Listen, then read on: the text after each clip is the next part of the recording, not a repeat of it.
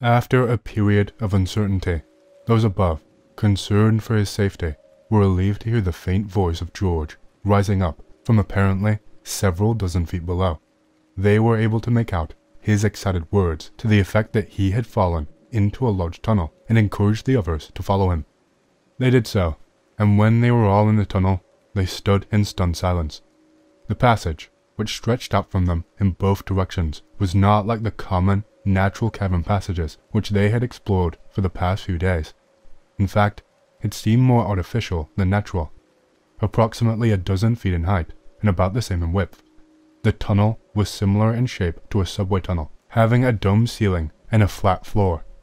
What really caught their attention, however, was the fact that the tunnel was illuminated by a greenish phosphorescence to the point that they did not need their carbide lamps to see their surroundings. The strange luminescence seemed to emanate from the walls of the tunnel itself, which were clear and glass-like, yet at the same time extremely hard. In one direction, the lighting effect faded out into blackness, while in the other direction, the light seemed to increase. One of the members suggested that the light might be coming from the surface, and that they might be in one of the old mines which existed in the area of the cavern entrance, but others brought up the fact that, according to their calculations, they were at least 5 miles beneath the earth, and therefore the light probably did not come from the surface. Subsequently, the explorers decided to investigate in the direction of the light, since it would allow them to keep some carbide in reserve for their return trip. At one point, the tunnel, which was apparently cut through solid rock much of the way, and then glazed over with the hard, transparent substance, opened into a giant cavern. Actually, this occurred several times, and at intervals, as if those who constructed the tunnel intentionally meant for them to intersect the various cavern systems. Did the ancient builders of this tunnel system possess a combination of gravimeters, X-rays, and sounding radars to detect these cavities? Even as it passed through these large caverns, the tunnel still continued in the form of a transparent, domed enclosure, still the same shape as before, yet this time the hard, transparent substance was in the form of a wall a foot or so thick. Bonnie relates that her people use boring machines to bore tunnels into the earth. These boring machines heat the rock to incandescence, then vitrify it, thus eliminating the need for beams and supports. A tube transit tunnel is used to connect the cities that exist in various subterranean regions in our hemisphere. The tube trains are propelled by electromagnetic impulses up to speeds of 2,500 miles per hour. One tube connects with one of their cities in the Mato Grosso jungle of Brazil. Many tunnels are unsafe and closed off. All tube transit tunnels are protected and are designed to eject uninvited guests. An inner Earth group for the simple enjoyment of discussing outlandish ideas in a humorless, serious manner. Gradually, I became interested by the considerable volume of circumstantial evidence. I now believe the Earth is absolutely honeycombed by a web of tunnels that run beneath the continents, under the oceans, and these passageways link the subterranean cities of the inner world. There are many reports concerning a vast tunnel called the Roadway of the Incas, which has the entrance somewhere in Peru. It runs south more than 1,000 miles. There is another entrance to this fabulous tunnel in the desert of Atacama in Chile. The Highway of the Incas passes under Cusco, the legendary city of Peru. There is another, smaller, but very well hidden entrance to the tunnel in the mountains near Machu Picchu. I started to investigate the Highway of the Incas when I was young. Curious youth, and I have hundreds of witnessed, notarized statements. These documents and tape recordings fill one room of my home. The Incas knew of the tunnel, and, although gold was of little value to them, they hid their treasures in these caverns. The highway is the largest of the tunnels, and it connects all continents.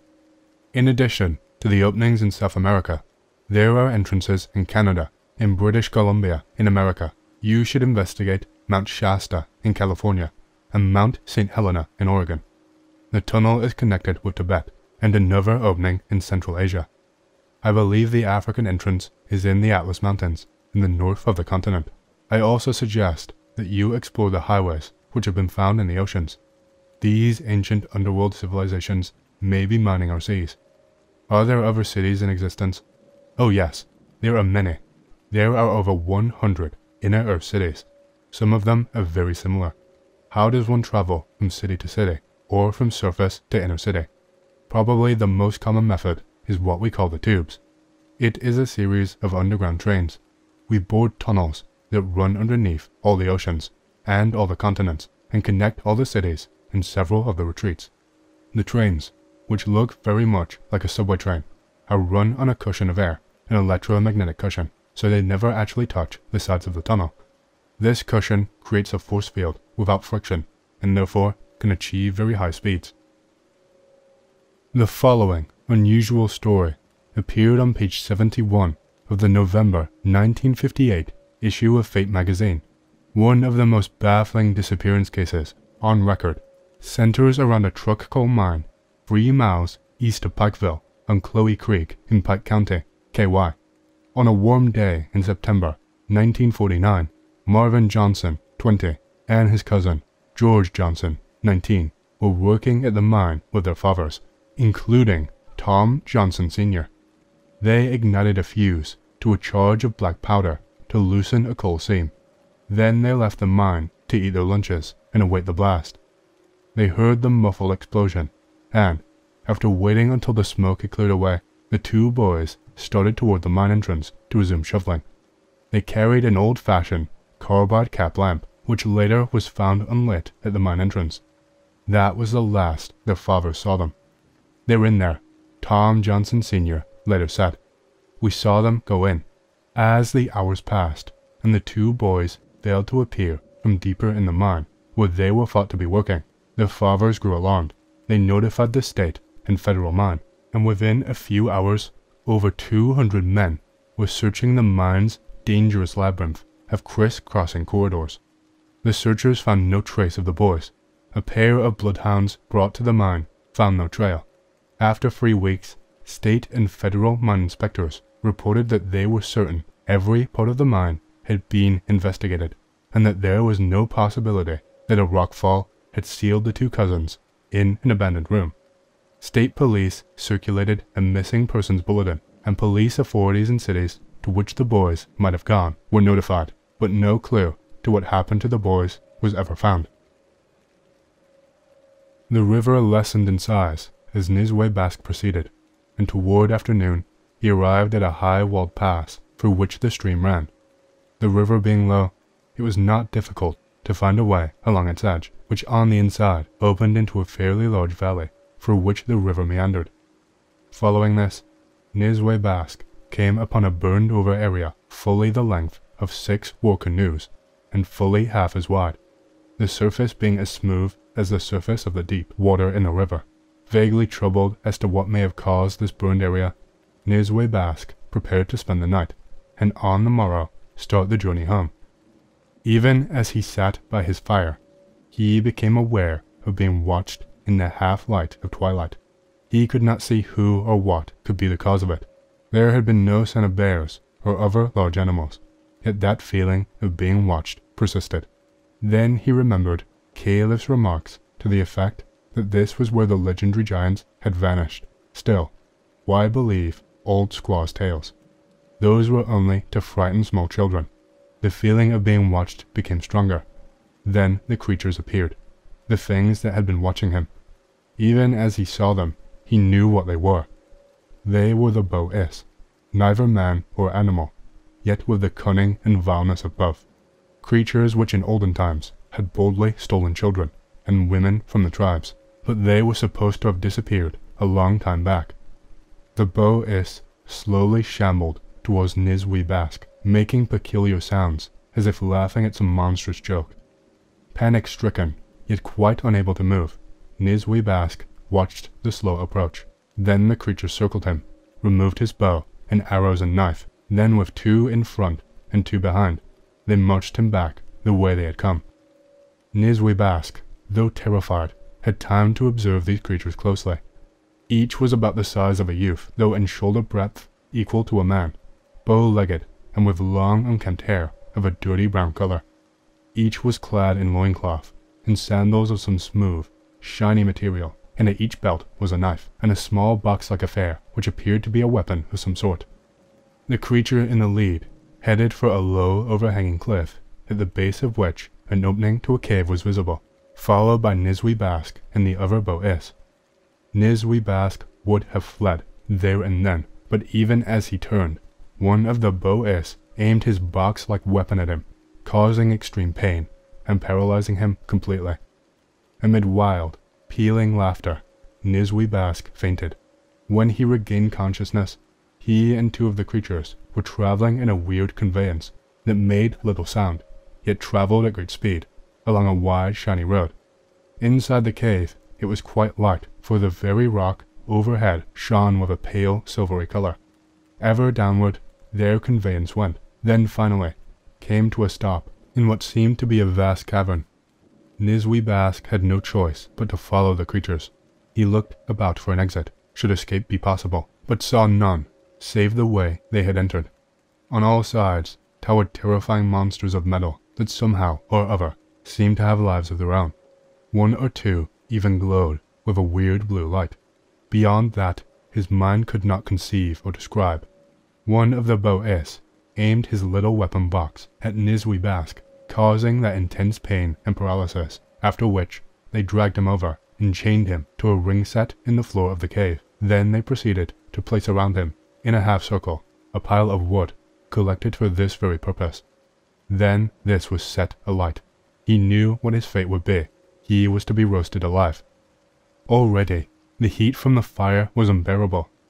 Realizing their captive's crazed fear, the Bo'is screamed and danced themselves into a frenzy, as moans and cries were forced from Nizwi Bask's seared and cracked lips. Then, merciful unconsciousness, Nizwi Bask awoke to a feeling of infinite coolness and comfort. Then he realized that he was still in the cave, but on that strange vehicle, and being returned to the surface. But instead of the hideous creatures that had taken him down to the cave, the other occupant of the conveyance was a man, huge and fair in coloring. The giant seemed to be aware that Nizwi Bask was awake, for he turned and smiled, and spoke through his lips that did not move. "Have no fear, Nizwi Bask. You will be returned to your people. Those whom you call the Bo'is in this cave are no more. While we were absent, our home was discovered and occupied by the Bo'is. The gods were kind that we returned when we did." Through Nizwi Bask's mind ran the stories told to him in his childhood region of the giants who had visited his people in ages past. Surely this being was also one, aye, even the same, as were not of these ones of ancient times immortal. Soon they reached the cave entrance, and the giant, Nizwi Bask, got out of the now motionless vehicle. Dimly, Nizwi Bask could discern the outline of something huge resting where the burned patch of earth was, and he knew somehow that this monster had caused it. The giant broke in on his thoughts in that way of speaking without uttering a sound. "I will return you to your canoe at Tidewater. Do just as I instruct you to. Stand within the circle I have inscribed. Close your eyes, and do not, on any account, open them." With that, the giant left Nizwi Bask and entered the cave again. Just then, Nizwi Bask felt a sickening, falling feeling, as if he were falling from a great height. Then the feeling was gone, and he looked about to find himself on the sand near his canoe. Another story. When I got back, I found him there, boiling coffee and frying bacon. He was glad to hear I had found no signs except for cougar tracks. After eating, we built a barricade around the door of the hidden cave, stacking up the sotol roots, which lay about in hundreds. Inside the barricade, we unloaded the mules and made up our beds. Before closing up the barricade, we hauled in some brush for fire and a good supply of fresh sotol, so the mules would have browse in case we were attacked by Native Americans or outlaws. By building our barricade against the canyon wall, we knew we could take the mules with us into the hidden cave if we were attacked. When all was ready for the night, I showed Cousin Jack the secret door to the hidden well. He agreed with me that it would be safer to go through the cave by night. After it got dark, I opened the door. Cousin Jack's eye almost popped out of his head when he saw the big stone turn in its sockets. We carried in the tools in the bucket and lit 2 lanterns, Then we went down the drift into the cave, and soon reached a turn, where we were almost blinded by a sudden flash of light. There followed a sound of water dashing against the rocks. The light was gone with the speed of lightning, which it was like, though it was brighter than any lightning I had ever seen. How pale was the light of our lanterns after that brilliant flash. As we went down the draft, the flash was repeated every so often, each time followed by the roar of waters. As we went deeper into the cave, a rushing wind swept about us when the flash came. At each flash, we could see the roof, on which were hundreds of handprints. We could also see plainly the bones and veins in our hands. A sudden turn to the right brought us to the hidden well. It lay below the floor at least 6 feet, steps having been cut to reach the water. The pool was about 20 feet across. The flashes showed a few fish and a frog in the pool. The light being so strong, we could see every bone in their bodies. We put on our dust glasses to protect our eyes. At each flash, the water in the pool rose, dashing from side to side, throwing a heavy spray over us, but never overflowing. Then would rise from the drift a pitiful moan, which put me in the mind of a person in agony. It gave us both the creeps. Oh, merci, merci, it seemed, began the low, sad cry, getting louder and louder, and ending all of a sudden in a shriek, as a rush of cool air swept about our legs. There must be a volcanic vent nearby, said I. It puts me in the mind of geysers I've seen in Yellowstone Park. Dame, old son, I'm afraid it's the bloomin' Tommy Knockers, the bloody bounders. I've heard them in the tin mines of Cornwall, England, on the ghost shift, knocking warnings to the miners to let them alone. When they make the rat-tat-tat, it's time for the cousins to pick up their tools and pull for the top. Come along, old son. Let's get out of this bloody cave. It's neither ghosts nor spirits, said I. You're not going to give up, are you, till we've looked for that cache of bullion? At mention of the bullion, he forgot his terror, and we pushed on down the drift. As we went down, the noises grew louder and louder, and the air became heavy with sulphuric and other gaseous odors. When we had gone down about 1,000 feet, we came to a side drift, with its mouth almost closed, from a fall of rock. A short distance down this drift, we stumbled over a pile of skeletons, at least a dozen, lying close together. Had the victims died of bad air or of starvation? Searching about, we found nothing but broken Native American crockery. Pictographs on the wall may well have been the story of their death. In this drift, we neither saw the flashes nor heard the moans, but the poisonous air soon made us drowsy. Going back to the pool, we examined the ollas standing around it. All had lately been filled with sotol. The fresh marks on the wall nearby may have been made for visiting Native Americans. We tasted the sotol, which is a good deal like mezcal, though it is much stronger. It was something like Scotch whiskey, with a strong, smoky flavor added to it. Outside, we found everything as we had left it. Cousin Jack helped me carry some boulders into the cave, which we piled up so I could examine the handprints on the roof. The marks seemed to have been burned in with a branding iron, or impressed there at a time when the sandstone in the roof of the cave was still moist. I have spoken with many Native Americans since, but none ever seemed to know the meaning of the sign. The flashes kept on. One of my legs had been badly broken some years before, and it still gave me much trouble. I got the idea that since we were able to see through the fish in the pool, we might be able to see through our bodies. Stripping off my clothing, I pointed out the weak spot, and asked Cousin Jack to watch it during a flash. "Jimmy, old son," he exclaimed. "At that point, your bone looks as if it's hanging together by a cobweb." Cousin Jack now wanted me to look for a bullet in his body that had never been found by the doctors. He said sometimes he got a pain in his shoulder, and he suspected the bullet was there, though it had entered his body near his heart. Sure enough, when he had pulled off his clothing, the flash showed the flattened lead against his shoulder bone as plainly as if it lay in my hand. I marked the spot with an indelible pencil he dug out of his pocket, and later on, the bullet was cut out by an army surgeon. Our bodies seemed to be affected by the light. "Old sons," said Cousin Jack, "I feel as if I could run like a deer," but before long, we were both in a big sweat. The Cornishman, being a great smoker, his body gave off the smell of tobacco. We dressed and headed for the opening of the cave. How fresh was this early morning air, yet we nearly fainted from the change when we first left the cave. Tired as we were, we built a fire and boiled some coffee. After we had a bite to eat, I said to Cousin Jack, "You turn in now, and I'll keep an eye on the camp. I'll cook a mess of beans, so we can have a good feed before striking out for your battlefield." He needed no coaxing, and in a few minutes, he was dead to the world. After watering the mules and putting the beans on to cook, I decided to time the flashes in the cave, but my watch had stopped, and I soon found out that it would not run in the cave. In order to not drop off, I had to keep walking. As it was near sundown, we made ready to leave, but first we ate a big mess of beans and finished our army bread. While Cousin Jack tore down the barricade and packed our supplies, I did some more scouting. When we got back, we covered all our signs and fixed the vines over the secret door. Then we were off.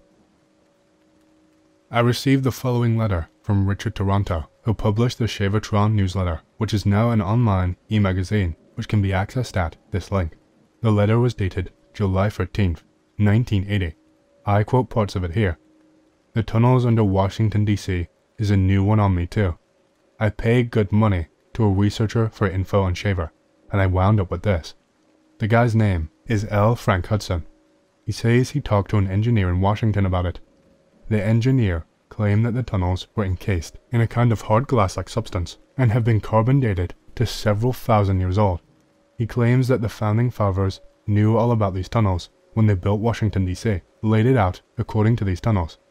He said that Washington, the president, often went with Ben Franklin to a cave for meetings. Sirs, the most singular thing has happened to me, and we are at a loss to offer an explanation. It might be a prank, but unless someone is willing to spend a good deal of money on a prank, it must be the truth. On July 29th, a tall man, wearing a long blue or black overcoat and a dark hat drawn down to conceal his face, went to a former residence of ours in San Francisco asking for us. He was told that we had moved, and the landlord tried to find a card bearing our forwarding address. Try as he might, he couldn't, nor could he remember even the city, but he said he thought it was Portland. When told, the man answered, "I quite understand. If you find the address, kindly write them and say, 'The man from Agordi seeks them.'" On August 5th, he reappeared in Portland, in an apartment house where we had once lived. Again, our address was missing, and again he left the same message, adding, "I bear a message for them from the king." In both cases, after we had gone, our forwarding addresses were found, and both landlords wrote to us immediately, apologizing for their oversight. They said he impressed them so much that they could not forget him. Both of them misspelled Agordi in their letters. Who is the king? Can he be referring to the fabulous, so-called king of the world, the king of Agordi? The only solution we can suggest is to publish this letter with our address, and hope that this time the man from Agordi, if he be such, will find us. Page 6 of the Hollow Hassle newsletter, which was published by Mary Martin and Tal Levesque during the 1980s, and carried the following information in issue number 9, Hopi Indian Legend, A Journey from the Interior. A long time ago, the Hopis lived in the underworld, or in a land beneath the surface of our planet. Life in that region was like on the surface of the earth, and the Hopi people were very happy there. But a time came when crops failed due to a lack of rain, and the people became unhappy. When they looked up to the sky, they could see a great hole there, and this was a sign to them that there may be another land on the other side of the sky. Hopi leaders led the people through the hole to the land on the other side. Similar legends are told by several other Native American tribes. Hopis have a concept of sky gods, rituals and ceremonials for them, which take place in the underground. Kivas, the ancient and sacred temple of the Hopi people, which symbolizes the interior world, which was the land of the Hopis before coming to the surface. The underworld/sky spirits play a secret, important, unseen role in the life of the Hopi. We will continue to keep peace with all men, while patiently waiting for our true white brother, whose duty is to purify this land. The Hopi's ancestors, a journey from Maldek. A long time passed, and there were other worlds and other peoples. We are now living today as descendants of people who were saved from the other world, because there, the living stream changed from good to corruption. There were good people, and they asked Masu, the Creator, or Messiah, for permission to come live with him. These peaceful people from that earlier world were permitted to go live with Messiah in the interior of the earth. They became the first Harpies. Harpy means peaceful people. Ancestors of the present Harpies originally came from the destroyed planet Maldek and its moon, Malona. This planet and its single satellite were known as Lucifer and Lilith in the Old Testament. They were destroyed by thermal catastrophe, hydrogen destruction. Lucifer and Maldek are known today as the asteroid belt between Mars and Jupiter. Note, they apparently took refuge in the subterranean/cavern world after coming down from Maldek, according to the legend. Harpy prophecy. We were warned long ago not to take part in the three great wars. Apparently, according to Harpy prophecy, there will be a third world war. There will be two forerunners of the true white brother who will witness for him. Does this relate to the following scriptural reference? And I will give power unto my two witnesses, and they shall prophesy. In the last days, strange lights will be seen in the sky, and they will be watching the Harpy people to see if they are following the life plan. And these strange lights will report to the true white brother, and they will tell him when it is time for him to come again. The following letter appeared on pages 165 to 166 of the February 1948 issue of Amazing Stories magazine. Sirs, I have contemplated writing to you for some time, but have put it off until now. I have just finished reading the first issue of the Shaver Mystery magazine, and I believe I know what I want to say now. I know that on 3 different occasions, about a year apart, I was shown the entrance to a cave. I thought it was just a dream, but since reading your Shaver Mystery magazine, 3 identical dreams of the same cave entrance take on a new meaning. I know exactly where this entrance is, and I can draw a map of it. It is in Nevada. Please believe me, I mean what I have written. I am not trying to pull a fast one, and I will cooperate with you 100%. The following strange letter appeared in the March 1947 issue of Amazing Stories magazine on pages 174 to 175.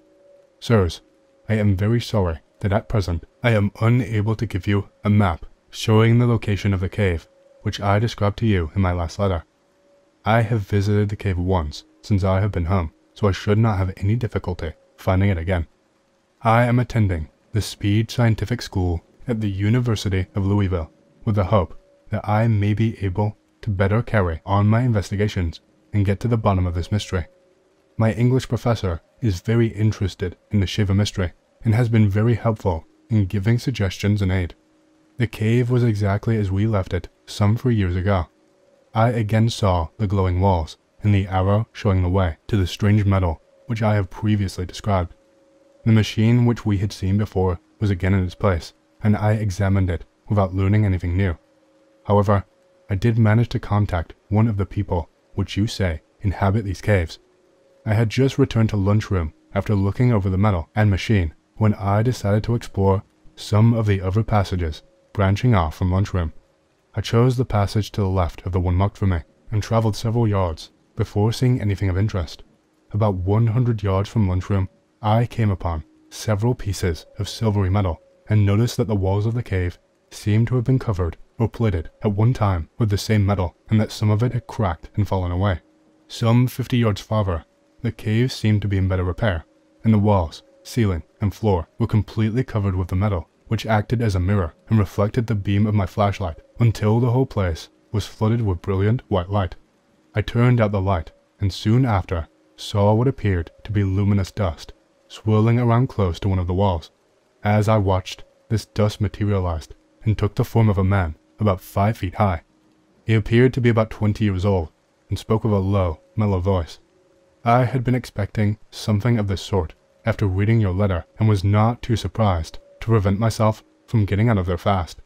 He spoke English very well, but seemed to have some difficulty in talking slow enough for me to understand him. He spoke for several minutes, and as far as I can tell, his conversation went something like this.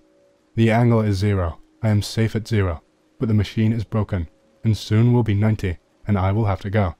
Infinity, 90, and I won't come back, because they will. But in a year, if their research goes well, we'll have 90 and 0 whenever they want it, but now we follow the Earth.